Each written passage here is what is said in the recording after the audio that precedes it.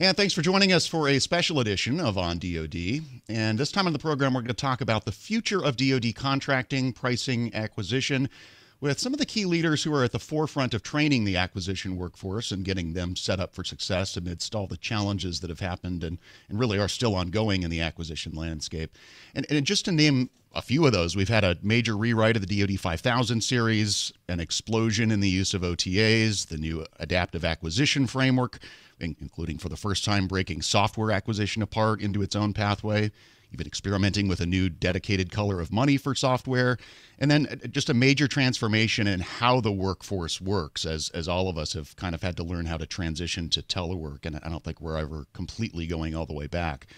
Also, a big transformation underway in training and certification programs for the workforce, and the certification part of that is still a work in progress, so we probably won't get into any of those specific certification details today, but there are a lot of other details to talk about. With three of the individuals who are plugged into developments in the future of defense contracting and pricing more than just about anyone else, we've got Jim Woolsey, the president of Defense Acquisition University, Frank Kelley, the vice president of DAU, and Michelle Currier, professor of contract management at DAU. Thank you all for being here. I really appreciate you taking the time with us today. And what I want to do in this first section is ask each of you to give us a general overview from your perspective of where things are headed generally in defense acquisition, pricing, and contracting, because certainly that's influencing the way that you're creating instructional materials and programming at DAU and the way that you're delivering content at DAU too, I think is fair to say. Jim, let me start with you and go to you first. What do you see changing right now and heading into the future? Well, thank you, Jared. Thank you for inviting us to spend some time talking about what we're doing today. There's some exciting things going on at DU and acquisition, and we really appreciate this chance to talk about it. So you actually talked a lot about some of the initiatives going on in acquisition today, and there's a common theme in all of those, which is to push authority down. The Congress and the leadership in the Department of Defense have realized that if we're going to be adaptive and respond quickly to our changing environment, authority's got to get pushed down to the people who are doing the work. And that's really a thread that goes through all the initiatives that you just described, that we're empowering people in the workforce to make their own decisions because they have the best knowledge of what's happening. Well, that's happening the way we're doing training as well. We've realized that the old model of training, which was really requirements driven. If you're going to be a contracting officer, you have to take certain things. We realize that people who are doing the work, they know what they need to know, and they know when they need to know it. So we're changing our mindset from being a schoolhouse where you come to class to being a platform that'll give you the information you need at the time you need it. You know what you need, and you know when you need it. We want to be there to provide it for you. And as we talk about some of the initiatives and some of the things that Michelle's done and some of the things going at you, you'll see that theme as well. We're trying to go at scale and respond quickly to the needs that people have. That's really the big trend in defense as well as at DAU. And Frank, fair to say that all reflects, as Jim was kind of alluding to, a shift from point in time, you sit in a brick and mortar building type of learning to really lifelong learning. Is that fair? More than fair. First of all, lifelong learning is a term that when I arrived at DAU was gaining quite a bit of traction. And one of the folks out there that Jim can talk about was Al Schaefer, who was working in A&S as the deputy in there, and he was a big fan, continues to be a big fan, good relationship with Jim Woolsey. And he would come to DAU and spend some time with us. And one of the things that he wanted to do was actually walk around and visit the classrooms, and for him to be able to make contact. And he would talk about lifelong learning. He's a real believer on that. We can see that Al Schaefer's fingerprints are all over some of the new initiatives that we have seen, just in the last year about lifelong learning. One other thing that I think is an important thing to think about, and that is when I would get a chance to walk around DAU, I would go to classes that had just program managers in them. and just engineers in them. And then I would stumble across those classrooms that had just contracting officers in them. And one of the things that I would say to them, and I was only certified in one career field, program management, I would look at these young contracting officers and I said, look around. All you see are contracting officers with you. This is the last time you'll ever be in that position. And you will be the fountain of all knowledge when you get back to your program offices in terms of being the expert on contracts, in terms of being experts on OTs and cost estimating. I said, you got to act like it. You got to step up and be the leaders in your career field. And I still believe that. I still believe that to this day. Last thing I want to say is the big difference for us, engagement. Michelle has done an incredible job in terms of scaling our engagement and contact with not just the contracting community, but I would say the entire acquisition workforce. And if there's one thing I could encourage you to pull a thread on today for today's discussion, and that would be talk to Michelle about how she's reaching out. Over. We will definitely go there. I want to save it for a future segment, though. Michelle, any other general comments you want to share about your observations about where things are heading generally in defense contracting and acquisition? So, thank you for that question. What I see is that after our students get their foundational learning in our traditional classes, they need a place to come to for continuous growth, learning, currency, connection. And the marvelous thing I see in these events that we do is the amount of sharing in the chat. They connect with each other. They share resources. They say, hey, I just did that last week. Don't do what I did. Give me, hit me up. Let's connect.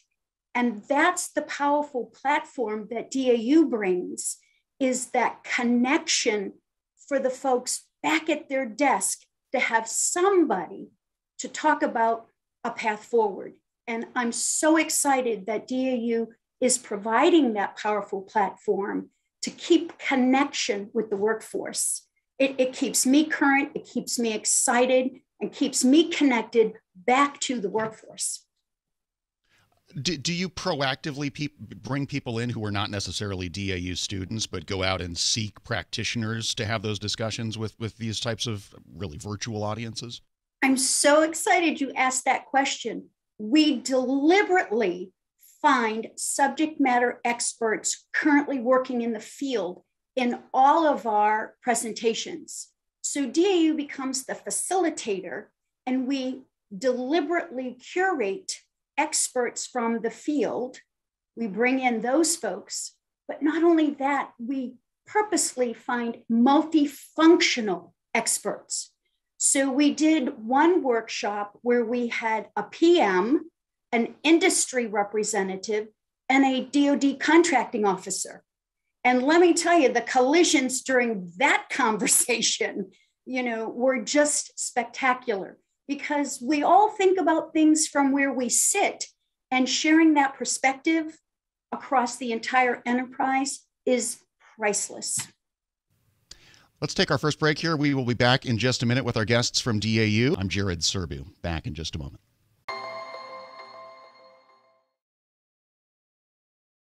Back on Federal News Radio, part of the Federal News Network. Glad you're with us for a special edition of On DoD with our guests, Jim Woolsey, president of Defense Acquisition University, Frank Kelley, the vice president of DAU, and Michelle Currier, professor of contract management at the Defense Acquisition University, talking about a wide range of ways that things in the defense acquisition world are changing, including how the workforce is being trained. Lots of changes there as well.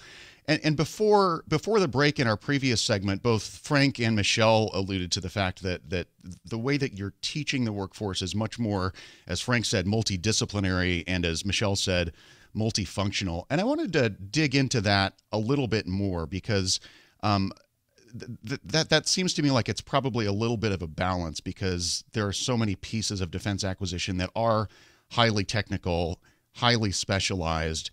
So how do you train people to start thinking in that more multifunctional way without losing the specialization that really is sometimes needed in these fields. Whoever wants to jump on that, feel free. I'd like to start just talking about that philosophically. A big change that is also part of what's happening at DAU, you could say it's moving from a closed system to an open one, where in the old model, a limited number of instructors would teach students who were almost always uniform in what career field they're in and what they were doing in a closed environment. The information came from on high down through instructors and into the classroom. In the open environment we're trying to create now, we're getting voices from all different places to the people who need or want that. So if you're a program management person and you're interested in other transaction authorities, which are important right now, the open system we have allows you to go to a webinar about that or get a credential about that. So we're giving people the opportunity to cross boundaries in a way that they couldn't do before. Not just cross boundaries, I assume, in terms of learning, but actually change jobs midstream in the middle of an acquisition career, go from being an engineer to being a program manager. Is that sort of transition happening more frequently now? It certainly should and can, even within career fields. So in contracting, what we're doing is making it easier to move from one contracting discipline to another and give people the information they need and the training they'll need to do that. And there will be less required in each career field. So it will be easier to move from contracting to program management because there's less core that you need to learn and more opportunities to get the optional things. So that'll certainly be easier in the future. And Frank, going back to your anecdote about telling that class that it's going to be the last time that you ever see a room full of just program managers, has that transition already happened, and can you see benefits from it yet? So this engagement that Michelle, that Michelle is guilty of, to be perfectly honest, and she is quick to heap praise on the other folks that help her make that happen. One of the things that Jim Woolsey has told us to do is to expand our network, and I think when these forums that Michelle conducts, they just don't go out to the contracting community. I mean, they are essentially broad announcement and things like, if you're interested in acquisition, you need to attend this. And I think that that's sort of changing an attitude that we've had in two attitudes that we need to attack. One is that I, as a program manager, should not be interested in contracting. That's the contracting officer's job. That's a fallacy. We can't promote that any further. And the classes that we're developing now attack that right away, I'll tell you. The other one is the more dangerous one that I'm guilty of. And that is, as a program manager, having gone through a class a million years ago, by the way, where I was able to play the part of the contracting officer, I thought I was one. So when I would go back to my little program office back in Quantico, Virginia, I told my contracting officer everything that I knew. Thank God. She would have none of it. She would have none of it. And she demanded that, she goes, well, if you're going to be a contracting officer, read the FAR. If you want me to help you do your job, let's work together. And not only did I get that in Quantico, I got that when I worked at NavAir together. Later on, when I had a chance to lead a large organization, we quickly realized that there were all these relationships between every one of our disciplines, whether or not that they were the old school 14 or the 6 that we have, or that the 6 that we're really focusing on now. It's each one there's a relationship between an engineer and a contracting officer. It might be intellectual property. There's a relationship between a contracting officer and our financial management, officer. Can we afford, the intellectual property that we think we want? So I think that we are seeing an awakening in terms of everybody's got to do their job.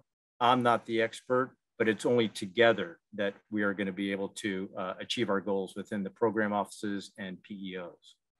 And it may seem like an obvious question, but let me just pull on that thread a little bit, Frank. I mean, why is it important, if you're a program manager, to be interested in contracting? What happens if you're not? I can give you Frank Kelley's spin on this. So so we were joking before the segment that I'm a former Marine, and people will tell you there's no such thing as a former Marine. Your contract is your greatest leadership tool with respect to being a program manager. It's essentially the order that you issue folks outside the government. And it provides clarity in terms of what your intent is. It identifies roles and responsibilities. Now, I know that I've exposed myself as not being a contracting officer, but that's the way I look at it. And so when it came time, to making sure that I was being clear with industry and that I knew what I was going to get out at the end of the day, I didn't go back to my PowerPoint slides of briefings that I was going to give other folks within the government. I looked no further than the contract. What is the contract telling people to do? And I needed my contracting officer to help me understand that. Let's see if we can get Michelle to brag a little bit more about the engagement piece. We already talked about the special efforts that you've made to bring practitioners into these sessions. But the other thing you've done is bring in industry, which I think is really important. Can you talk about what their contribution to this learning environment has been so far? Oh my goodness. If we as the government, we as the acquisition strategist forming the strategy for the contract that Mr. Kelley just talked about, if we are not engaging with industry from the moment we have identified a need, then we waste a lot of time. I have seen some procurements, solicitations be put out on the street, they close, and there are no offers received. That is a tragedy. It's a waste of time and effort, and we're not supporting the warfighter. So when we get industry involved from the beginning, hey, what are you thinking? What's available? What's out there? Are we thinking about this correctly? So one of the tools that DAU created was the contract subway map. And it's a wonderful springboard to talk about where we are and where we need to go to get that contract that Mr. Kelley talked about. So we don't expect our program managers to be expert contracting folks, but we do expect that they understand the process and how to get there and how to craft the deal that will serve the warfighter. So they have to have a basic understanding of acquisition strategy, the competition landscape, the small business goals that are part of the process, the cyber clauses that are in our contracts, the new Buy American, that are currently in our contracts, but are going to change based on proposed rules with the executive order. So this learning at scale opportunities, we talk about a focused area. So we'll pick something on the subway map, maybe cyber, and we talk about it from the industry perspective. If we put a provision or a clause in a solicitation, then how does that affect you? What's your risk? How do you price it? How are we going to do compliance? When everybody hears that conversation, then we can figure out how to do it better. And when we're in our own lanes and we know what's important to each of us, we can get what we want and still lose at the end of the day when we don't get an offer to our solicitation. We need industry to solve our problems. And we in the government have to understand how they leverage money, how they talk about risk, how they decide to be a partner with us. And the more we understand each other, the better and the faster we can go. Michelle talked about conversation there, which I think is really important. The PM brings to the conversation with the contracting officer intimate knowledge of what the acquisition strategy is, a knowledge of what the industrial base concerns are, and so on. And for he or she to have a good conversation with the contracting officer, obviously they need to know what some of the options are, how the mechanisms work. The contracting officer, on the other hand, would benefit from knowing about program management and strategy and the pressures that the program management is under. Conversations between government and industry, similar. If you can understand where the other's coming from, the conversation will always be better. As far as going back to very early in the conversation, where Jim mentioned that we're moving from, a requirements driven model, moving from a schoolhouse driven model to a learning platform. As far as participation in these new sort of teaching offerings, are you seeing audience numbers that would suggest that people really are coming to them voluntarily rather than because they need to attend a class to meet a certification requirement?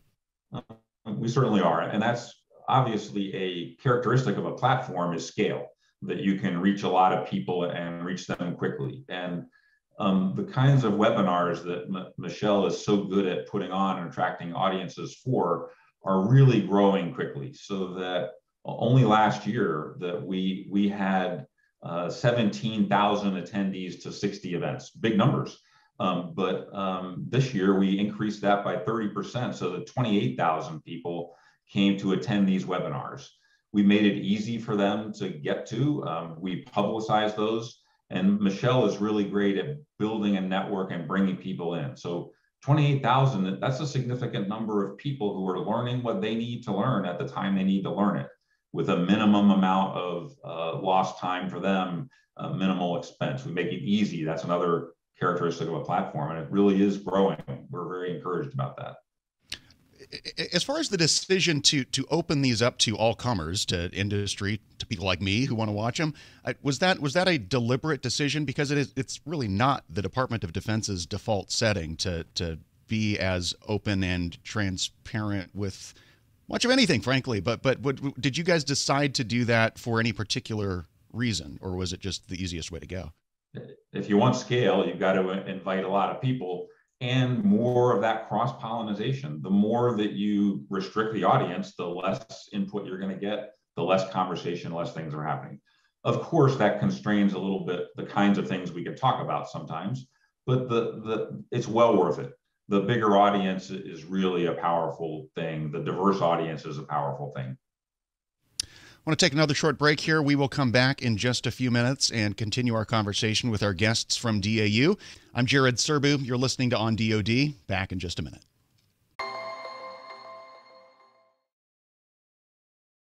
Back on Federal News Radio, part of the Federal News Network. Thanks for joining us for a special edition of On DoD, talking with three guests from Defense Acquisition University about some of the changes we're seeing in the defense acquisition, contracting, and pricing world. Jim Woolsey is the president of Defense Acquisition University. Frank Kelley is vice president of DAU. Also talking with Michelle Currier, professor of contract management at Defense Acquisition University. Want to talk a little bit about some of the specific offerings that have come about, mostly under the banner of something that y'all are calling striking the balance, which I think was developed in partnership with OSD, really. But Jim, I think this gets back to where you started our whole conversation, which is this idea of empowering people to come get the training they need for their particular job purposes at any given time, rather than plugging them into a preset series of curriculum in a schoolhouse, right? Well, that's right, Jared. We talked earlier about the empowering people to make decisions so that they can make the best decisions with the knowledge they have at hand. And the theme of the series that Michelle put together, Striking the Balance, is important in that. If we're asking people to make decisions, we have to give them the tools and the knowledge to make those decisions in context, to really understand what the trade-offs are. And I think she's done a really great job putting a series together that helps people do that. I also want to say she's really shown that through her efforts and her way of going about this, you can get an audience on really detailed, kind of arcane sorts of knowledge that people need. It doesn't have to be exciting as most people would perceive it. There's a thirst for real knowledge that helps people get things done. And she's really tapped into that. And Michelle, just to set this up for our audience, some of the specific topics that y'all have tackled under Striking the Balance are things like fixed price incentive fee contracts, balancing speed and price, performance-based payments, price and data rights, cost plus incentive fees, and interestingly, I think, understanding industry incentives. Is there a through line through all of these things? Talk about how you develop the individual topics here and how this all came together. So first of all, the idea came from the director of defense pricing, Ms. Janice Muskoff, and our DAU pricing expert, Dr. Renee Butler. And so they were struggling with how do we arrive at a fair and reasonable price and go fast? You know, the two aren't mutually exclusive. So that's where striking the balance, where Ms. Muskoff and Dr. Butler came up with the idea of striking the balance. And so these topical areas under that brand, striking the balance, are more complex conversations with folks as they're trying to arrive at a fair and reasonable price. And so the audience that comes to those workshops are more advanced in their career as opposed to the entry level 1 through 5 years of experience. These are folks that are working on larger programs, more complex, and these different incentives, which are complicated, bringing in industry so we understand what the share lines would be, what would incentivize them to want to invest in our programs to be able to earn that incentive fee. So that's kind of, I think, what they were thinking when they launched the Striking the Balance series. Yeah, let's pick up on that one, actually, because that was one of the interesting ones that I picked up on, too, is the understanding industry incentives piece. And I think for that, you actually brought in a member of industry and turned the whole session over to that person who explained in what some people would consider crass terms what actually feeds a CEO's bottom line. But that is actually what makes companies make decisions, right? In a lot of cases. Yeah, absolutely. It would be not in the government's best interest to presuppose we understand what industry is thinking. And so being able to have someone from industry say, well, when you put a solicitation out there with, for example, a 50-50 share line, that doesn't jazz us. And here's why. And if we can get to that common understanding of what industry needs to be able to satisfy their shareholders, to want to invest in one of our solicitations, we have to have that conversation. So the first piece that Ms. Muskoff thought we should start with is, how does industry think? And if you were able to jump in on that one, it was very nuts and bolts. It was no hold back. You know, we learned how industry thinks and what they think of us. So it was kind of eye-opening, and a lot of good learning came out of those conversations. You plan on doing more of those things? I mean, it seems like an incredibly valuable thing for the defense acquisition workforce writ large to know. Yes, she plans on doing more of those things. So you heard it here first. You've been eavesdropping, because I just said to Mr. Kelley the other day, Mr. Kelley, we need to do an understanding industry series. And he says, okay, Currier, failure's not an option, which is what he always tells me when we want to launch something new. And I keep, saying to the folks at DAU, and they are successful. They are launching their own series, like Agile, talking Agile series, the OTA Today series, where these are specific communities that need content, connection, and collaboration. So the groups that want to know OTAs all come together every month, where experts from the field and industry come together and they talk for a couple hours. And the other benefit that is kind of a side benefit, but one that I like to brag about, is the Department of Defense has an 80-hour of continuous learning points every 2 years, so that our workforce stays current. What a fabulous way to stay current, to jump on every month and connect with people that are doing the same mission as you and sharing best practices. So there's so many benefits of these kind of collisions, bringing people together for these workshops, that are things that we didn't even imagine when we launched the pilot for the contracting officer representative series. I'm glad you brought up OTAs, Michelle, because I did want to get into that a little bit, just because the growth has been so explosive. And I know it's a topic that you've covered in a few of those Striking the Balance sessions. The numbers I pulled the other day, Looks like back in 2016, when things really got reinvigorated in the OTA space, was about $1.6 billion of obligations, up to $9.7 billion just so far this year with a 3-month lag in FPDS. It seemed like in those early days, there was really just kind of 1 or 2 contracting offices throughout DoD who had become experts in leveraging OTs, but those kinds of numbers suggest that it's becoming much more widespread across a lot of different programs and a lot of different contracting offices. Is this the kind of tool that pretty much the entire workforce needs to at least understand and know how to leverage? Absolutely. Knowledge is power. And so an OT, another transaction, is a tool in our toolbox, and there are appropriate uses for them when we are looking for new technology to prototype, for ways to solve different problems we have. It's not for everything. And so the OTA Today series has several product lines in that. We have monthly meetups where we talk about a specific topic and bring experts in. We have mission assistance where we can go into a specific program and work with them through their curation of an OT for that particular program. We do learning at scale events for Army, Navy, Air Force. The wonderful thing is that our subject matter experts in OTs are agile.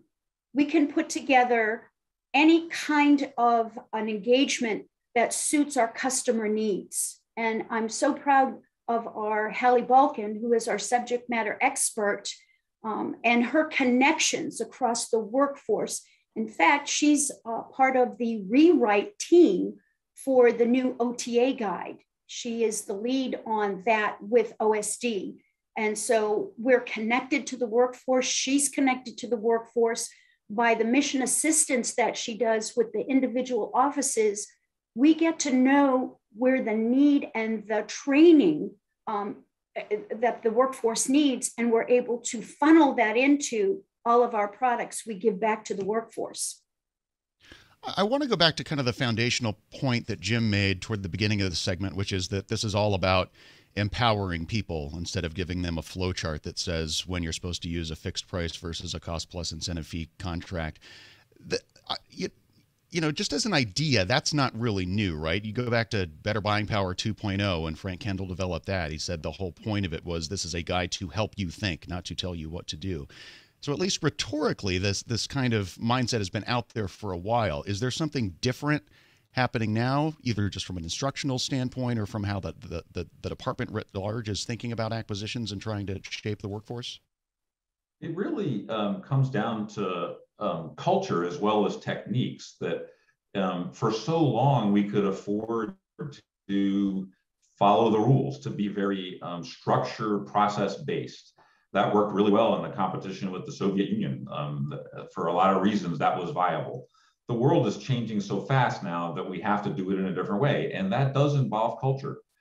We had a case that I like to repeat in a DU class where we went through the whole drill and showed people. We brought an expert who had done something really creative to solve a problem, and we had each of the students come in first and say what they had done. Then they heard what the external expert had done, and one student said, "If I tried that, I'd be killed." So you really have to work on the culture. But the good news is that everything from law, the mid-tier acquisition, the software pathways that are in regulation, all the way down to what leadership says, everyone gets that. So the culture is changing where people can make their decisions and take their own risks. It's not a done deal. We got to keep working on it. But there's been a notable change that I think we've got to make, and I'm glad to see it. Need to take one more break here. We will be back in just a few minutes for a final segment with our guests. I'm Jared Serbu. This is On DoD, sponsored by ProPricer on Federal News Radio, part of the Federal News Network.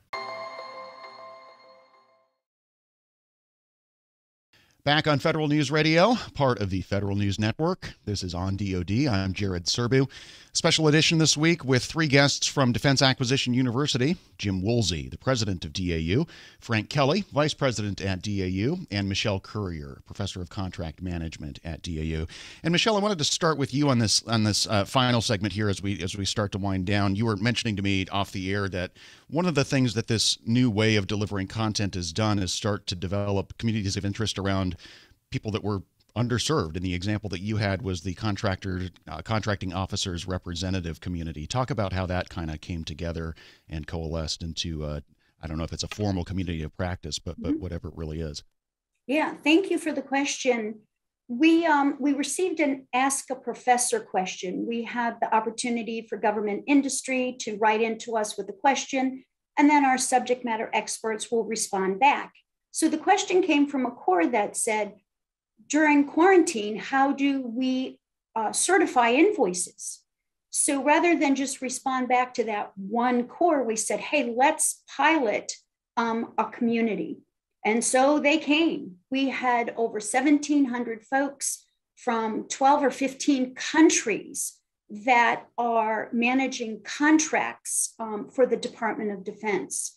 So what we did was we reached out to folks in the field that are working in those systems that support the contracting officer representative to answer their questions real time. They would share their screen, they would go into the systems, and they would show folks how to actually do it. And so from there, we had folks at DAU, David Dotson and Cindy Baker, who said, hey, let's keep the conversation going. And they formed a weekly meetup for the corps. So anytime during that once a week meetup, they can come in, ask a question, and immediately receive some advice and counsel on how to proceed. So that's how the course started. And then we launched 9 other communities, specifically agile and digital engineering, contract law. The contract law series that we partnered with GW Law was what we did this summer as in support of the executive order for more ethical acquisitions in the Department of Defense. So Mr. Kelley is really great at answering this question, about the power of the platform. And he always says yes. And so, Mr. Kelley, share the power of our platform. Yeah, go ahead, Frank. Yeah.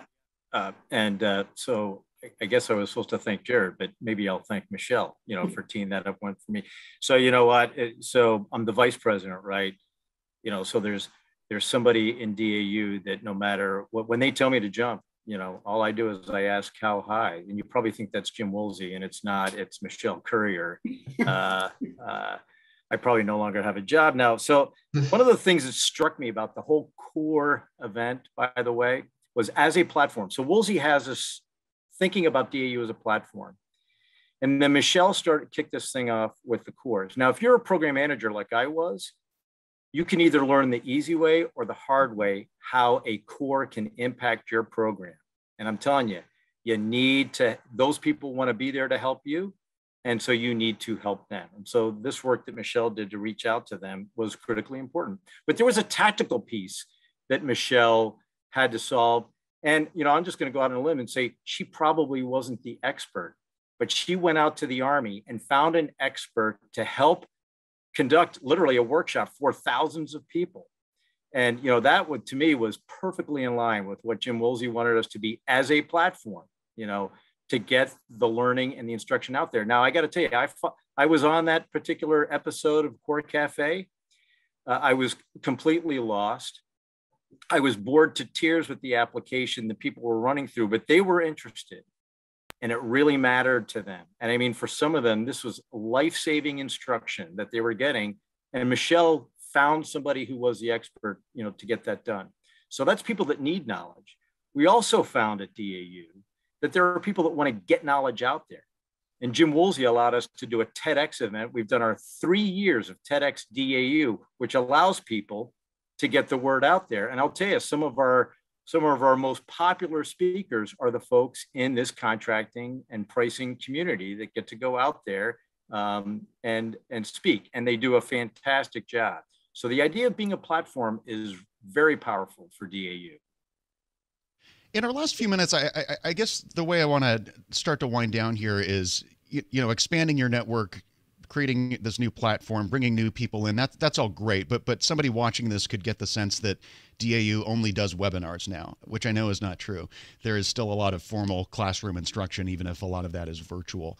How do you blend those two things? How do they fit together in this modern world? It really, that's a really good point, and I'm glad you gave us the opportunity to correct that impression before it got too big. Because certainly classroom or now virtual training is part of it. A website that has tools that people need is part of it. Going out and helping teams succeed at the thing they're doing that day, a kind of consulting we do, is part of it. The question is to have, or the goal is to have as many tools as you can have and use the right one for the right thing. And in the past, our toolbox was a lot smaller, and it's gotten a lot bigger. We have a lot more tools to use, and I think we can meet needs better that way. Yeah, and does one feed into the other? Because it seems like some of this has been a discovery process. Without that Ask the Professor session that Michelle brought up, you probably wouldn't have known that there was a big hunger out there among, for example, cores. So I could see that potentially leading to maybe formal instruction in ways that you didn't know you needed to offer before. Literally every day, that what we learn doing the consulting comes into the classroom. We get powerful examples from others that we bring into the classroom. That feeds to a webinar. Sometimes we use pieces of webinars in a class. We are getting really making a lot of progress on breaking down those boundaries, and that's a powerful tool as well. All right, I think that is probably a good place for us to wrap up. I really appreciate all of our guests taking the time with us to talk about not only how DAU is instructing the acquisition workforce, but how things are moving into the future in the defense acquisition pricing and contracting world. Our guests have been Jim Woolsey, president of Defense Acquisition University, Frank Kelley, vice president at DAU, and Michelle Currier, professor of contract management at DAU. Thank you all very much. Thank you, Jared. Thank you. Thank you, Jared. You're listening to On DoD on Federal News Radio, part of the Federal News Network, sponsored by ProPricer. I'm Jared Serbu.